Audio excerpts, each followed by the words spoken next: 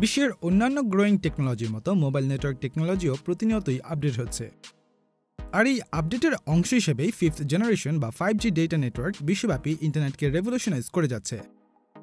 একটি standard 4G connectivity সর্বোচ্চ 100 Mbps speed offer করতে পারে, যেখানে 5G ডেটা স্পিড 10 Gbps পর্যন্ত পৌঁছাতে সক্ষম, যা 4G থেকে প্রায় 100 গুণ ফাস্টা। এর পাশাপাশি 4G নেটওয়ার্কে একটি কমান্ডের রেসপন্স টাইম যেখানে 50 মিলিসেকেন্ড, সেখানে 5G 1 মিলিসেকেন্ডেরও কম সময়ে একই কমান্ডের রেসপন্ড করতে সক্ষম। সাউথ কোরিয়া থেকে শুরু করে China, Japan, USA, UK, Switzerland এবং ফিলিপাইন্সের মতো দেশগুলো ইতোমধ্যে 5G নেটওয়ার্ক ব্যবহার করছে। এর পাশাপাশি ভারত এবং অস্ট্রেলিয়ার মতো বেশ কয়েকটি দেশ নিজেদের 5G নেটওয়ার্ক ইনফ্রাস্ট্রাকচার তৈরি করছে। সম্প্রতি 2021 সালের 12 ডিসেম্বর BTRC ঢাকার রেডিসন ব্লু হোটেলে রাষ্ট্রীয় মালিকানাধীন মোবাইল অপারেটর টেলিটকের সাথে কোলাবোরেশনে বাংলাদেশে 5G নেটওয়ার্কের ইনিশিয়াল লঞ্চ করে।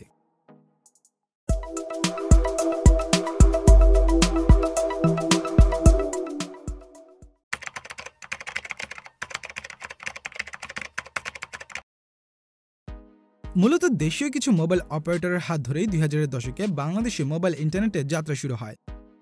যদিও সে সময় কোম্পানিগুলো সেকেন্ড জেনারেশন GPRS এবং এজ ইন্টারনেট প্রোভাইড করত, যার স্পিড ছিল খুবই স্লো। এছাড়া ওই সময় মোবাইল ইন্টারনেট ইউজারের সংখ্যা ছিল খুবই কম, যার মূল কারণ ছিল গ্রামীণ এরিয়ার নেটওয়ার্কের আনঅ্যাভেলেবিলিটি, হাই কস্ট, দুর্বল সার্ভিস, যথাযথ ইনফ্রাস্ট্রাকচারের অভাব এবং স্মার্টফোন ইউজারের স্বল্পতা।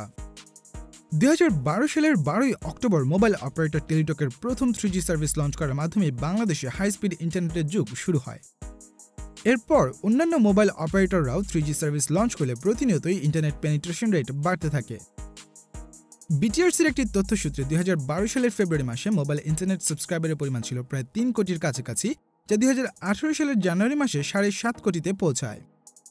2018 সালের ফেব্রুয়ারি মাসে বাংলাদেশে 4G ইন্টারনেট ইন্ট্রোডিউস করা হলে মোবাইল ইন্টারনেটের ইউজার আরও বাড়তে থাকে, যার প্রেক্ষিতে 2021 সালের অক্টোবর মাসে ইউজার সংখ্যা প্রায় 12 কোটিতে পৌঁছায়। বাংলাদেশে 3G এবং 4G সার্ভিস চালু করার পেছনে চাইনিজ মাল্টিন্যাশনাল টেকনোলজি কর্পোরেশন হুয়াওয়ের উল্লেখযোগ্য কন্ট্রিবিউশন ছিল। TBS নিউজের একটি তথ্যসূত্রে বিগত 21 বছরেরও বেশি সময় ধরে হুয়াওয়ে বাংলাদেশের ICT ইন্ডাস্ট্রি, টেলিকম অপারেটর এবং লোকাল পার্টনারদের সাথে কাজ করে যাচ্ছে। এছাড়া রবি, এয়ারটেল এবং গ্রামীণ ফোনের মতো মোবাইল অপারেটরদের 2G, 3G এবং 4G নেটওয়ার্ক ইনফ্রাস্ট্রাকচারের পাশাপাশি টেকনোলজিক্যাল ইকুইপমেন্ট প্রোভাইড করে আসছে হুয়াওয়ে। অন্যদিকে ফাস্টার মোবাইল ইন্টারনেটের অ্যাভেলেবিলিটি বাড়তে থাকলে সোশ্যাল মিডিয়া এবং অডিও ভিডিও কলের মাধ্যমে মানুষের মধ্যে কমিউনিকেশনও বাড়তে থাকে। বিকাশ, নগদ এবং অন্যান্য মোবাইল ব্যাংকিং সার্ভিস এবং ফিনটেক প্ল্যাটফর্মগুলো আরও ট্র্যাকশন পেতে শুরু করে। এছাড়াও দারাজ, চালডাল, রকমারি ও বাগডোমের মতো ই-কমার্স প্ল্যাটফর্মগুলো জনপ্রিয় হতে শুরু করে। হাই স্পিড মোবাইল ইন্টারনেটের ফলে নেটফ্লিক্স, বঙ্গ, বায়োস্কোপ এবং টফির মতো লোকাল এবং ইন্টারন্যাশনাল OTT প্ল্যাটফর্মগুলো ম্যাসিভ ইউজার বেস পেতে সক্ষম হয়। তবে বর্তমানে মোবাইল ইন্টারনেটের latest version 5G globally introduce করা হয়েছে। দ্য ডেইলি স্টার একটি তথ্যসূত্রে 2020 সালে বিশ্বব্যাপী 700টি অ্যাক্টিভ টেলিকম অপারেটরের মধ্যে 180টি অপারেটর নিজেদের 5G সার্ভিস লঞ্চ করেছে। বর্তমানে বিশ্বব্যাপী 1 বিলিয়নের বেশি ইউজার 5G নেটওয়ার্ক ব্যবহার করছে, যা 2022 সাল শেষে আরও বেড়ে 2.5 বিলিয়নে পৌঁছাবে বলে ধারণা করা হচ্ছে। বাংলাদেশও দীর্ঘ সময় ধরেই 5G ইন্টারনেটের যুগে প্রবেশ করতে চাইছে এবং সম্প্রতি 5G নেটওয়ার্কের সফট লঞ্চও করেছে। ফাইন্যান্সিয়াল এক্সপ্রেসের একটি তথ্যসূত্রে 2018 সাল থেকেই BTRC এই প্রজেক্টটি নিয়ে কাজ করে যাচ্ছে। সে বছর প্রতিষ্ঠানটি হুয়াওয়ের সাথে একটি ট্রায়াল রান করে, যেখানে রবি মোবাইল অপারেটর হিসেবে অংশগ্রহণ করে। পরবর্তীতে 2020 সালে হুয়াওয়ে ডিজিটাল বাংলাদেশ মেলাতে অংশগ্রহণ করে, যেখানে হুয়াওয়ের প্যাভিলিয়নে ভিজিটররা ফ্রিতে গিগাবিট স্পিডে 5G ইন্টারনেট এক্সপিরিয়েন্স করার সুযোগ পায়। এর পাশাপাশি কোম্পানিটি একটি রোবট এক্সিবিশনের ব্যবস্থা করে, যেখানে হ্যান্ড জেস্টার কমান্ড ফলো করে একটি ইন্টারঅ্যাক্টিভ হিউম্যানয়েড রোবট সকার খেলতে পারত। এই ইভেন্টের মাধ্যমে মানুষ এবং মেশিনের মধ্যকার কমিউনিকেশন 5G টেকনোলজির মাধ্যমে কতখানি উন্নত হবে তা শোকেস করে। অ্যাডভান্স টেকনোলজি, ইকুইপমেন্ট এবং ইনফ্রাস্ট্রাকচারের কারণে গ্লোবাল 5G নেটওয়ার্ক ডেভেলপমেন্টে প্রায় 3000 5G টেকনোলজি পেটেন্ট নিয়ে হুয়াওয়ে বর্তমানে মার্কেট লিড করছে। 5G সফট লঞ্চের ঠিক কয়েক মাস আগেই রাষ্ট্রীয় মালিকানাধীন মোবাইল অপারেটর টেলিটকের অফিসে হুয়াওয়ে এবং টেলিটকের মধ্যে একটি চুক্তি স্বাক্ষর হয়। টেলিটকের সাথে হুয়াওয়ে একযোগে ঢাকার বেশ কিছু এলাকায় 5G নেটওয়ার্কের টেস্ট রান করে, যেখানে সিঙ্গেল ইউজারের ক্ষেত্রে 1.5 Gbps ইন্টারনেট স্পিড এবং 7 থেকে 10 মিলিসেকেন্ড লেটেন্সি রেকর্ড করা হয়। শেষ পর্যন্ত 2021 সালের 12 ডিসেম্বর BTRC 5G'র সফট লঞ্চ সফলভাবে সম্পন্ন করতে সক্ষম হয়। চুক্তি অনুযায়ী হুয়াওয়ে টেলিটকে প্রয়োজনীয় চিপসেট, সফটওয়্যার এবং ডিভাইস প্রোভাইড করে। একটি সংবাদ সম্মেলনে ministry of post and telecommunication division announce করে প্রাথমিকভাবে বাংলাদেশ ন্যাশনাল পার্লামেন্ট থেকে শুরু করে Bangladesh secretariat, prime minister office, Dhanmondi 32, the national মার্টিস Memorial এবং গোপালগঞ্জের টুঙ্গিপাড়া এরিয়াগুলোতে 5G সার্ভিস পাওয়া যাবে। ইনিশিয়ালি যে সকল ইউজারদের 5G এনেবলড ডিভাইস রয়েছে তাদের টেলিটক 4G সিমটি 5G নেটওয়ার্কে কনভার্ট করার মাধ্যমে এই টেলিকম সার্ভিসটি ব্যবহার করতে পারবে। ইতোমধ্যে বাংলাদেশ সরকার টেলিটকের জন্য ফ্রিতে 60 মেগাহার্টজ স্পেকট্রাম বরাদ্দ করেছে এবং অন্যান্য মোবাইল অপারেটরদের জন্য 2022 সালের মার্চ মাসে একটি 5G স্পেকট্রাম অকশন অর্গানাইজ করার পরিকল্পনা করেছে। একই মাসেই দেশে তৈরি 5G এনেবলড ফোনগুলো বাজারে আনার পরিকল্পনাও করছে সরকার। ঢাকা ট্রিবিউনের একটি তথ্যসূত্রে টেলিটক ইতোমধ্যে 5G'র জন্য 5টি সাইটও তৈরি করেছে। নতুন এই 5G প্রযুক্তির ফাস্টার ইন্টারনেট দেশের মানুষের দৈনন্দিন জীবন এবং ব্যবসা বাণিজ্যে আরও পজিটিভ ইম্প্যাক্ট ফেলবে। ইউজাররা একে অপরের সাথে পূর্বের তুলনায় আরও ফাস্টার কমিউনিকেট করতে পারবে। এছাড়া ইন্ডিভিজুয়াল লেভেলে এন্টারটেইনমেন্ট এবং গেমিংয়ের ক্ষেত্রে 5G নেটওয়ার্ক রেভলিউশন নিয়ে আসবে।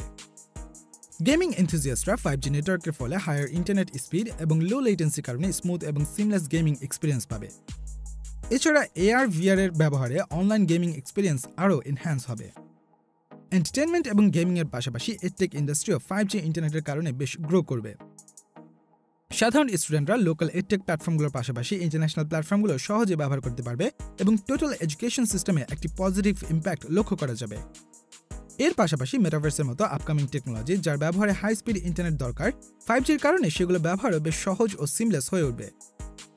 দেশি ও ইন্টারন্যাশনাল OTT প্ল্যাটফর্মগুলোর ব্যবহার সাধারণ জনগণের মধ্যে আরও বৃদ্ধি পাবে।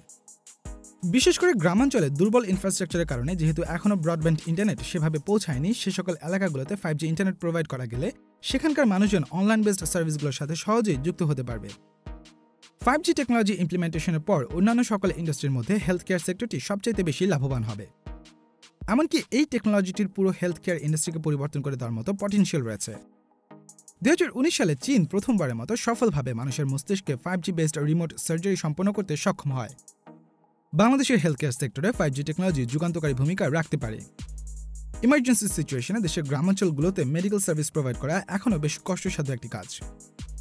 যদিও বাংলাদেশে বেশ কিছু অ্যাপভিত্তিক মেডিকেল সার্ভিস প্রোভাইডার রয়েছে, কিন্তু ইন্টারনেট স্পিডজনিত সমস্যার কারণে গ্রামাঞ্চলে এই অ্যাপগুলোর মাধ্যমে সঠিকভাবে স্বাস্থ্যসেবা নিশ্চিত করা অনেক ক্ষেত্রেই দুরূহ।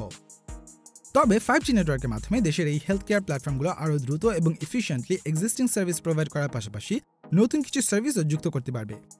এছাড়া দেশের শিপিং পোর্ট এবং RMG সেক্টরের ইন্ডাস্ট্রিয়াল অপারেশন ও মেইনটেন্যান্সে 5G এনেবলড টেকনিক্যাল ইকুইপমেন্ট এবং মেশিনারির ব্যবহার আরও এফিসিয়েন্সি নিয়ে আসতে পারে।